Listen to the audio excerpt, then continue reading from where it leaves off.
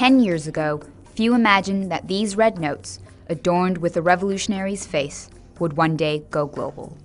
Yet China's currency, the renminbi, has emerged from the shadows of strict communist rule to become a growing force in trade. Here in Hong Kong is where it all began. In 2009, China launched a pilot program allowing Chinese companies to settle cross-border trade in renminbi. Today, the currency accounts for 9% of China's total trade with the world. That compares with almost nothing 3 years ago. An early adopter of renminbi is Hong Kong-based conglomerate Jardines Matheson. The currency makes up only a tiny portion of its total trade with suppliers on the mainland, but Anthony Nightingale reckons this will change. Well, I think the main benefits really come because, after all, sellers in China are incurring most of their costs in renminbi. So if they can sell in renminbi rather than in a foreign currency like the US dollars, they should be able to offer you the most attractive rates because they're not having to add anything on to manage their foreign exchange exposure. Bankers say foreign companies can get discounts of as much as 4% from their Chinese suppliers if they pay in renminbi. Chinese companies also prefer being paid in their own currency, as this removes foreign exchange risk and payments can be processed faster. This was key for IKEA, which in 2009 switched to renminbi intercompany invoicing in China.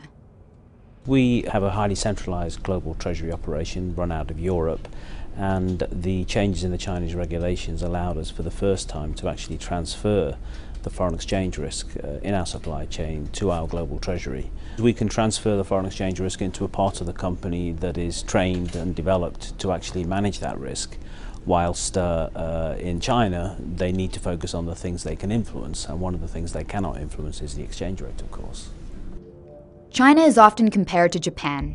At the peak of its economic boom in the 80s, nearly 40% of Japan's trade was settled in yen. But Michael Vrontamidis at Standard Chartered says the renminbi is better positioned to exceed this figure. I think the story around renminbi is very different from Japan. China has started the internationalization of their currency around a trade settlement currency. And what that enables the currency to do is be used in day-to-day transactions and become a currency for real trade.